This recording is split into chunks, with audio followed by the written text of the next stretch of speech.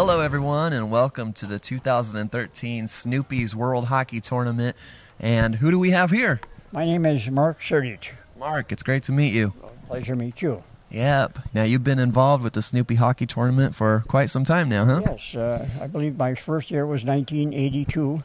It was just about the time that I retired, and I've been coming out off and on ever since.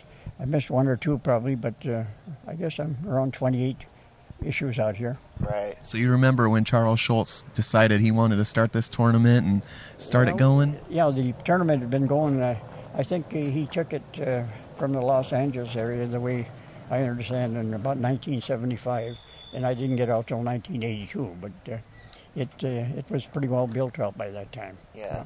And it's really fun to each year to get together with your favorite players. And I'll tell you, the last 2 years, it's fun to play hockey, but it's more beneficial and more fun to see everybody come back again and know that they're okay and have a little conversation with them. Right. Yeah. Now, a couple of years ago, you wanted to get back into the National Hockey League, right? Well, yeah. You know, the Minnesota Wild, they come up to Duluth every year for a kind of a get-together, I guess it is. And a friend of mine on the Duluth News-Tribune was contacted by their PR man, and all of a sudden they wanted to give me a tryout, for heaven's sake.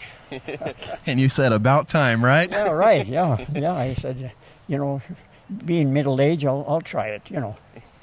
That's awesome. So do you feel that, you know, the National Hockey League, should they have an age cap, or should it just keep on going? Well, it'd be kind of nice to let the fellows play as long as they could, yeah. Yeah. Definitely. And being in the Snoopy Hockey Tournament, you do have the opportunity, no age limit, you can play. There's different divisions. Yeah, it's such a wonderful thing that they have this, and there's not too many places that, you know, you can go to a tournament in the older age groups. Yeah? Right, definitely. Now take us back to your childhood, when you first were introduced to hockey in Minnesota, and tell us a little bit about that. Well, like I said, I've been playing about 80 years, and back in those days, I learned to skate on a pair of what they call tin horns, you know, the racing skates. And it just so happened that one of the companies had a situation where if you got the most little tickets of their product, you won the first prize. The first prize was a bicycle, and the second prize was a pair of tin horns. And actually, that's what I played on until probably 10 or 12 years old. Yeah. Wow, nice. And then you got right into it, started playing hockey? At that time, there was only probably about 4 or 5 rinks scattered around town, and the neighborhood that we lived in didn't have any boards, just hockey boards, so we scooted down to the next one and got some ice time. Yeah. Got to do what you got to do, right? Right, yeah. There you go.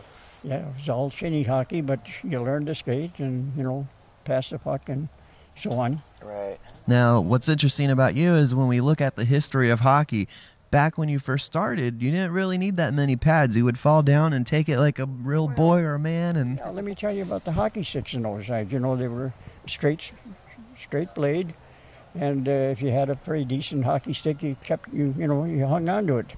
And if it cracked on you, the old Prince Albert tobacco cans are made just right size if you cut them right to put them on your stick if it was cracked. And you put the little nails in there and you nailed it back together. You had to.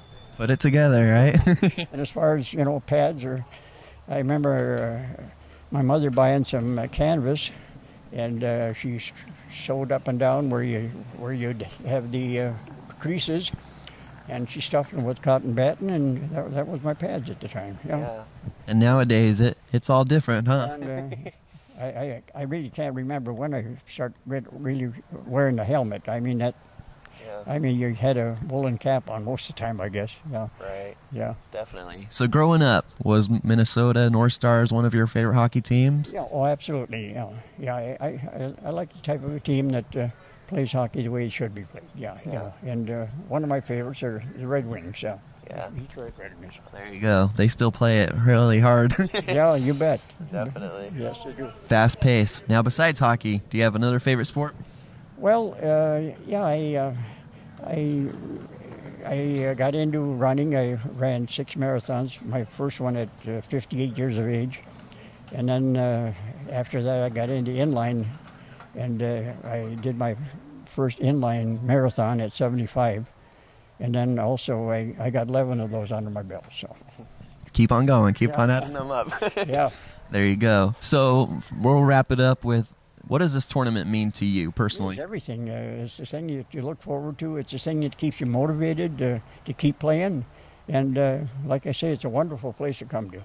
Definitely. Well, Mark, thanks so much for your time. Thank you for having me. Appreciate it. Definitely. It's been great. And we'll have some more highlights from the Snoopy World Hockey Tournament here in Santa Rosa, California.